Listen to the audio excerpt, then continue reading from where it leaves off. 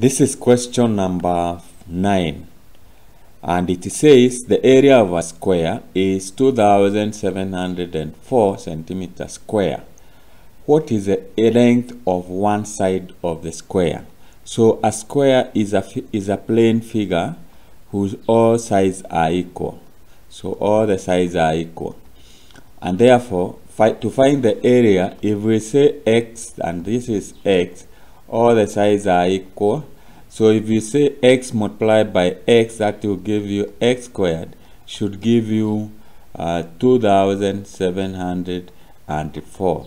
Therefore, if you get the square root for both sides, x is equals to the square root of 2704.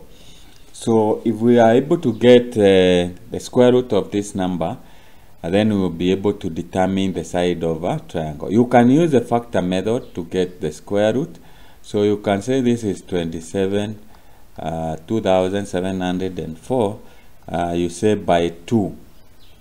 So that will give you 1. This is 3. 3 carry 1, we have 5. And then we have, this is 2. So we divide again, we get 2.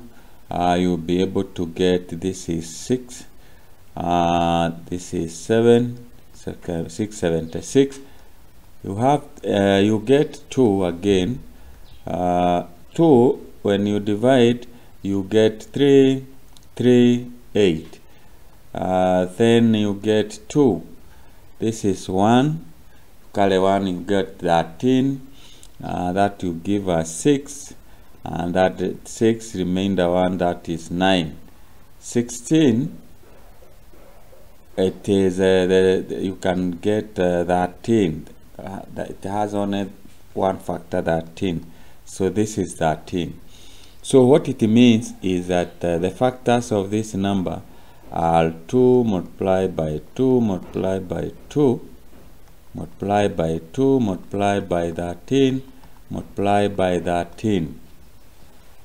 So you can get the square root by choosing, here we have 1, 2. So we can choose 2 times 2 as a square root.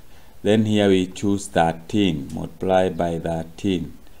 13. So this will give you 4 multiplied by 13, and that will give you 52. So we will check. The correct answer is A. A is a correct answer. So that is the answer that you choose. If you look at B, it is not. C, not. D is not. So that's how you answer that question.